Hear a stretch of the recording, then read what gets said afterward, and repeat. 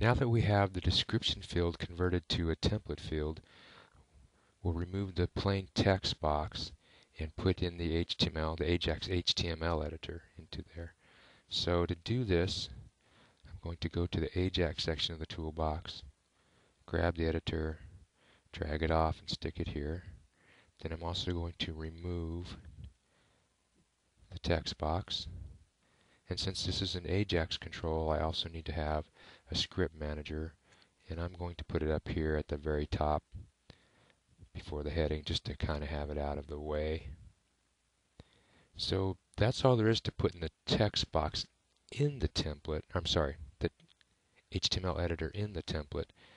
But what we also need to do is fix our parameters here so that they read from that HTML editor. It's set up to read from a text box.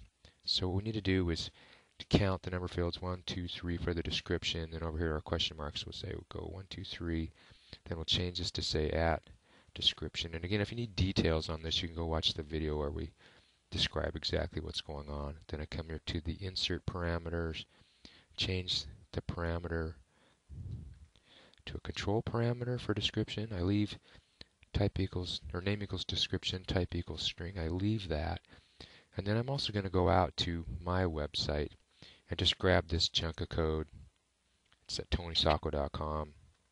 Grab this chunk of code because we also need this, and put this at the end of this. So now it's all set up, ready to go. We just need to test it out. So I'm going to actually start this from my default page, or sorry, my admin page. Start this up.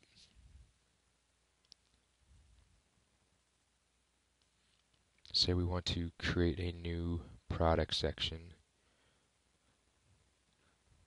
ID is 2, the category, let's see, we'll put in clothing, and then down here in the description, this is that describes clothing, so we can actually put some real text in here later. And then we'll change, just change a chunk of this, make it bigger, just to make sure the editor's working, and we'll change color on this, text color to red. And then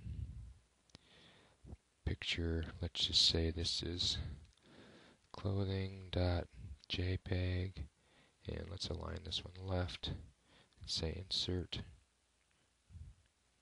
Okay, so it looked like it worked. We didn't get any errors. What we'll do is on the next tutorial is add in